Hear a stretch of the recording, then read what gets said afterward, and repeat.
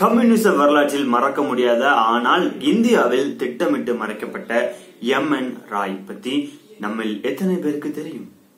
Hi hello வணக்கம், நான் உதய். இது யார் இவர் நிகழ்ச்சி. இந்த வீடியோவில் நம்ம பார்க்க போறது வங்க நாட்டுல பிறந்து சுதந்திரத்துக்காக அரும்பாடுபட்டு நேதாஜி நேரு ரெண்டு பேர்கிட்டையும் நண்பரா திகழ்ந்த எம்.என். ராய் என்கிற நரேந்திரநாத் ராய் பத்தின 10 விஷயங்களை பார்க்க போறோம். முக்கியமான ஒரு விஷயத்தை நான் இப்பவே சொல்லிடுறேன். அதாவது இந்திய அரசியல் அமைப்பு அப்படிங்கிற ஒரு கான்செப்ட, அந்த யோசனைய சொன்னவரே இவர் தான் அப்படிங்கிறது. இது பிரிட்டிஷாரே சொல்லி எந்த ஒரு விஷயம், அதாவது சொல்லி பெருமைப்பட்டுக்கிட்ட ஒரு விஷயம். சரி, இவரை பத்தி பார்க்க வேண்டிய முதல் விஷயம் என்ன அப்படின்னா, வங்க நாட்டுல பிராம குடும்பத்துல பிறந்தவர், கம்யூனிஸ்ட் போராளி, சிந்தனையாளர், பகுத்தறிவாளர்னு பல முகங்களை கொண்டவர் நரேந்திரநாத் பட்டாச்சாரியா. இவர் தான் தன்னுடைய பெயரை, இவருடைய இயற்பெயர் வந்து நரேந்திரநாத் பட்டாச்சாரியா, இவருடைய பெயரை மனவேந்திரநாத் ராய் அப்படின்னு மாத்திக்கிட்டாரு. Even though he is a Brahmin by birth, he also a revolutionary, radical activist, political theorist, philosopher and a communist. இவர் ஒரு என்ஜினியர். இரண்டாவது பாயிண்ட் என்ன அப்படின்னா, இவர் ஒரு என்ஜினியர், பிறப்பால் புரோகிதரா இருந்தாலும் இவரு படிச்சு பொறியாளர் ஆகணும் அப்படின்னு விருப்பப்பட்டாரு. ஆனா இந்திய விடுதலை தாகம் அப்படிங்கிற ஒரு விஷயம் வந்து இவரோட வாழ்க்கையை தலைகீழா திருப்பி போட்டுச்சுன்னு சொல்லலாம். இவருக்கு விவேகானந்தர், பங்கிம் சந்திர சட்டர்ஜி ஆகியோருடைய எழுத்துக்கள் ரொம்ப பிடிக்குமா. he is an engineer too. மூணாவது விஷயம் என்ன அப்படின்னா, இந்திய தேசிய உணர்ச்சி.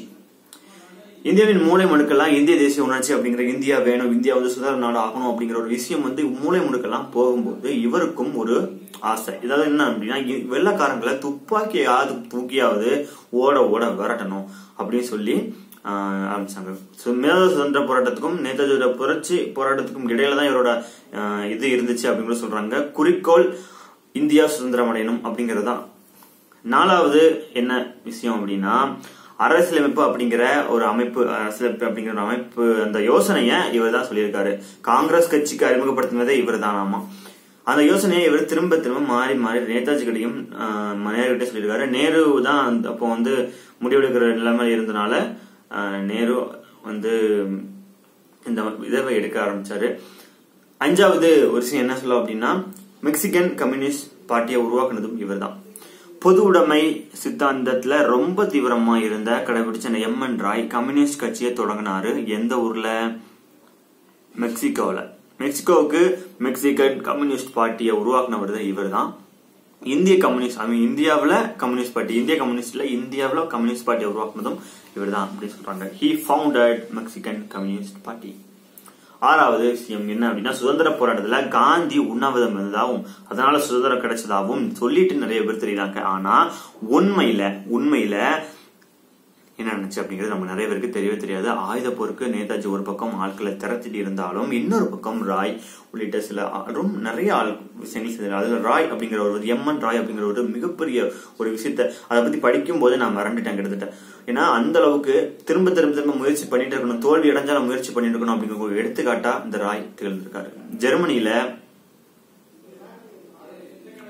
உதவி கேட்க ஜெர்மனிக்கு போறாரு. ஜெர்மனியில இருந்து நிறைய நிதி உதவியும் போர் தடவாளங்களையும் கொண்டு நேராக இந்த நிச்சயத்துக்கு வராரு. ஆனா வர வழியிலேயே இருந்த மொத்த பணமும் காலி. இதனால இந்த திட்டம் தள்ளி பகுதி. இதுக்கப்புறமா 16 வருஷம் அவர் இந்தியாவுக்கே வரல அப்படிங்கிறது வரலாறு. ஏழாவது விஷயம் என்ன அப்படின்னா, மறுபடியும் முயற்சி செஞ்சு ஜெர்மனி கிட்ட உதவி கேட்கிறாரு. 2வது வாட்டி ஜெர்மனி கிட்ட உதவி கேட்கிறாரு. ஆயுதங்கள் பெற நேரத்துல அந்த திட்டம் வந்து, அதாவது இந்த இந்தியாவோட அந்தமான் தீவுக்கு வர்றதா இருந்துச்சு. அப்போ வந்து எல்லாமே பிரிட்டிஷ் ஆட்சிக்குள்ள தான் இருந்துச்சு. அப்போ இந்தியாவோட அந்தமான் தீவுக்கு வர்றதா இருந்துச்சு.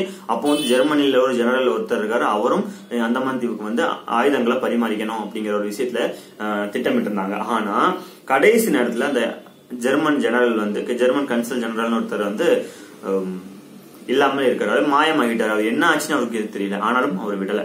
இந்தியாவுக்குள் நுழையிறதுக்கு தான் கஷ்டம், ஆனா இருந்தாலும் நம்ம வந்து மறுபடியும் முயற்சிக்கலாம் சொல்லி ஜப்பான் போறாரு. ஜப்பான் அங்க வந்து சன் யாட் சென் ஜப்பான் பேர், ஒரு சைனா பேர். சைனாவில வந்து அவர் யார் அப்படின்னா, மாடர்ன் சைனாவோட தந்தை அப்படிங்கிற அழைக்கப்படுகிறார். அவர் வந்து சந்திக்கலாம் அப்படின்னு சொல்லி போறாரு. 8வது விஷயம் இதுதான். என்ன அப்படின்னா, அவர் வந்து ஜப்பான் போயிட்டாரு. சென் இவருக்கு ஆயுதமும் பண உதவியும் செய்வார் நம்பி போயிருந்த ராய்க்கு கொஞ்சம் அதிர்ச்சி காத்திருந்தது. ஏன்னா எதிர்பார்த்த உதவி கிடைக்கல. ஏற்கனவே நாங்கிங் அப்படிங்கிற ஒரு போர்ல வந்து தோத்துட்டு இந்த சென் அப்படிங்கிறவர் வந்து சீனா விட்டு வெளியேறி ஜப்பான்ல வந்து தஞ்சை புகுந்திருந்தாரு. அவர்கிட்ட போய் உதவி கேட்டா எப்படி கிடைக்கும் அப்படிங்கறதுதான் இந்த விஷயம். அப்பவும் அவரு தளரல. ஜப்பானுக்கு வந்திருக்கிற ஜெர்மனி அம்பாசடரை பார்க்க போறாரு. ஆனாலும் உதவி கிடைக்கல. ஏன் அப்படின்னா ஜெர்மனி இவர் வந்து இந்த மாதிரி இருக்கிறது வந்து பிரிட்டிஷ்க்கு எதிராக செயல்படுறாரு அப்படிங்கிறது வந்து பிரிட்டிஷ் நடக்கூடிய எல்லா ஆட்சிகளையும் செயல்பட்டனால இவருக்கு மேல கேஸ் பதிவாகி இவரை வந்து சிறைபிடிக்கணும் அப்படின்னு சொல்லி நிறைய தகவல்கள் அனுப்பிட்டாங்க. போன எல்லா இடத்துலயும் அடி, எங்கேயுமே உதவி கிடைக்கல. ஜப்பான்ல இவருக்கு இருக்கிறது பிரிட்டிஷ்க்கு தெரிய வந்ததுக்கு அப்புறமா இவரை கைது பண்ணதுக்கு வாரண்ட் அதிகாரிகள் அனுப்பி வைக்கிறாங்க. ஆனா அந்த அதிகாரிகள் கைது பண்ணிடுறாங்க, பண்ணி சிறையில் அடிக்கிறாங்க. 2 நாள் சிறையில், 1 நாளோ 2 நாளோ சிறையில் அடைக்கும் போது அந்த அதிகாரிகளை அடிச்சுட்டு எப்படியோ தப்பிச்சு ஓடி வந்துடுறாரு சீனாவுக்கு. அங்க இருந்து பெர்லின் போறாரு. பெர்லின்ல இருந்து சான் பிரான்சிஸ்கோ. இதுக்கப்புறம் அவரோட வாழ்க்கை கொஞ்சம் அமைதியாகுது. இவ்வளவு நாள் ஒரு போராட்டம், ஒரு வேகமா போயிட்டு இருக்க அந்த வாழ்க்கை வந்து கொஞ்சம் அமைதியாகுது. முழுசா அமைதியாக கொஞ்சம் அமைதியாகுது. அமெரிக்காவில இவரு மார்க்சிசம் கம்யூனிசம் படிக்கிறாரு. இது வரைக்கும் படிச்சதை விட இன்னும் தெளிவா படிக்கிறாரு. அங்க ஒரு பெண்ணையும் காதலிக்கிறாரு, அவர் திருமணம் செஞ்சுக்கிறாரு. சரி, இவரோட வாழ்க்கை என்ன ஆகுது அப்படின்னா, இவரோட கம்யூனிச வாழ்க்கை எப்படி ஆரம்பிக்குது அப்படின்னா, மெக்சிகன் செய்தித்தாள். மெக்சிகன்ல ஒரு எல் பியூப்ளோ அப்படிங்கிற ஒரு பேர், அது வந்து மக்கள் அப்படிங்கிற பேர் ஒரு அர்த்தம் தான் வரும்னு நினைக்கிறேன். அப்படிங்கிற ஒரு பத்திரிகையில வந்து கம்யூனிசம் பத்தி கொஞ்சம் கொஞ்சமா எழுத ஆரம்பிக்கிறாரு. அந்த ஊர்ல கம்யூனிசம் கொஞ்சம் கொஞ்சமா பரவ ஆரம்பிக்குது. எல்லாரும் சமமா இருக்கணும், எல்லாத்தையும் சமமா பாதிக்கணும் அப்படிங்கிற ஒரு விஷயம் வந்து எல்லாருக்கும் பிடிச்சு போக எல்லாரும் கம்யூனிஸ்டா ஃபாலோ பண்ண ஆரம்பிக்கிறாங்க. இதனால வந்து அவங்க எல்லாம் கூட்டு சேர்ந்து ஒரு கம்யூனிஸ்ட் பார்ட்டி ஆரம்பிக்கிறாங்க. இது ஆரம்பிச்சது வந்து ராய் தான்.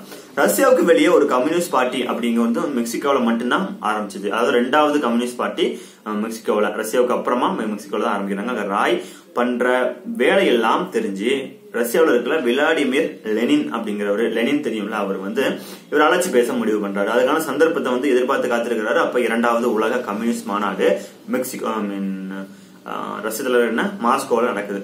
மாஸ்கோவில் நடக்கும்போது சரி அவர் அழைப்பு விடுக்கலாம்னு சொல்லிட்டு அழைப்பு விடுக்கிறாரு. இவருக்கு பதிலுக்கு நன்றி தெரிவித்து லெட்டர் அனுப்புறாரு.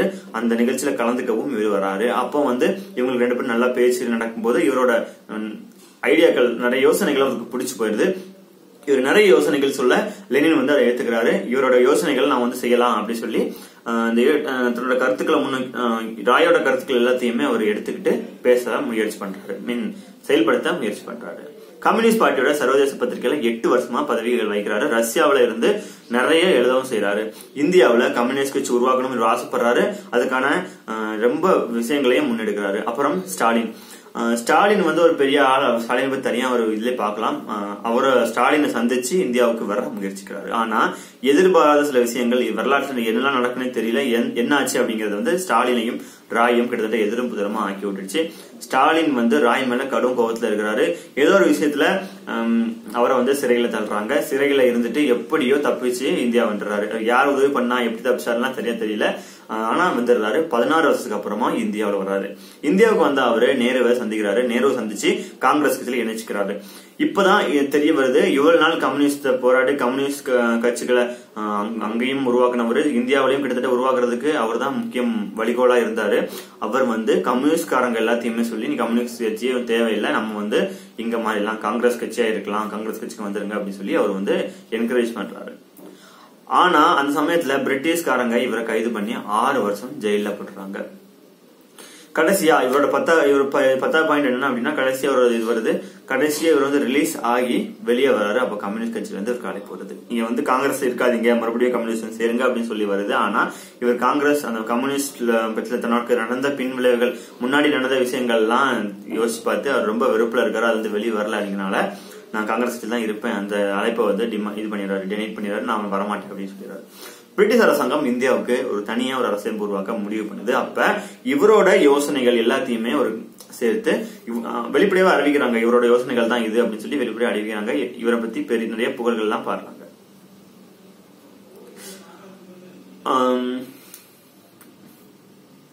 கடைசி காலத்துல இண்டிபெண்டன்ட் இந்தியா அப்படின்னு சொல்லி வார இதழ் ஒன்று நடத்துறாரு. 1940 ரேடிக்கல் டெமோக்ராட்டிக் பார்ட்டி அப்படின்னு ஆரம்பிக்கிறாரு. இவரை பத்தி பெரியார் இப்படி சொல்றாரு, உலகம் முழுக்க சுற்றி உலக அரசியல் கற்றுக்கொண்ட மனிதவியல் தத்துவவாதி ராய். இந்தியாவின் எந்த தலைவரும் இவர் அளவுக்கு கொடுமைகளையும் தியாகங்களையும் இந்திய சுதந்திரத்திற்காக பெற்றிருக்கவில்லை, அனுபவிக்கவில்லை அப்படின்னு சொல்லி பெரியார் சொல்றாரு. இது மாதிரி இன்னும் பல வீடியோக்களை, பல தலைவர்களை பத்தின விவரங்கள், பல செலிபிரிட்டி, பல பிரபலங்களை பத்தின விவரங்களை உங்களுக்கு தெரியாம இருக்கும், அதெல்லாம் கொண்டு வர்றதுக்கு நான் முயற்சி பண்றேன். அதே மாதிரி உங்களுக்கு தெரிஞ்ச விஷயங்களையும் எனக்கு நான் கத்துக்க ஆர்வமா இருக்கேன். உங்களுக்கு தெரிஞ்ச தலைவர்கள், பிரபலங்களோட வாழ்க்கையில் இருந்த சுவாரஸ்யமான விஷயங்களை எனக்கு தெரியப்படுத்த நீங்க விரும்புனீங்க அப்படின்னா கீழே கமெண்ட் பண்ணுங்க. அதே மாதிரி வேற ஏதாவது பிரபலங்களை பத்தி நான் பேசணும் அப்படின்னு நீங்க முயற்சி பண்ணாலும், பேசணும்னு நினைச்சு உங்களுக்கு தோணுச்சு அப்படின்னாலும் கீழே கமெண்ட் பண்ணுங்க. நான் அதை பத்தி பேச முயற்சி பண்றேன். நிறைய படிக்கணும்னு ஆசை இருக்கு, ஆனா எங்க போய் தேடுறது அப்படின்னு தெரியல. நீங்க சொன்னீங்க அப்படின்னா உங்கள் வழிகாட்டுதலுக்கு நான் இதெல்லாம் படிப்பேன். இந்த விஷயங்கள், இவ்வளவு சொன்ன விஷயங்கள் நான் உங்களுக்கு சொல்லாதேன். யாராவது இந்த விஷயங்கள்லாம் யாருக்கும் தெரியலையோ அவங்களுக்காண்டி சொன்னது. உங்களுக்கு இந்த விஷயங்கள் ஏற்கனவே தெரிஞ்சிச்சுன்னா இதை விட டீப்பா தெரிஞ்சுக்கலாம். அதை கூட நீங்க கீழே மென்ஷன் பண்ணீங்கன்னா நான் தெரிஞ்சுப்பேன். நம்ம 2 பேருக்கும் உள்ள ஒரு உரையாடலா இது இருக்கும் அப்படிங்கிற நம்புறேன். இன்னும் அடுத்த வீடியோ சந்திக்கிற வரைக்கும் உங்களிடம் இந்த விடைபெறுவது நான் தெய்வம்.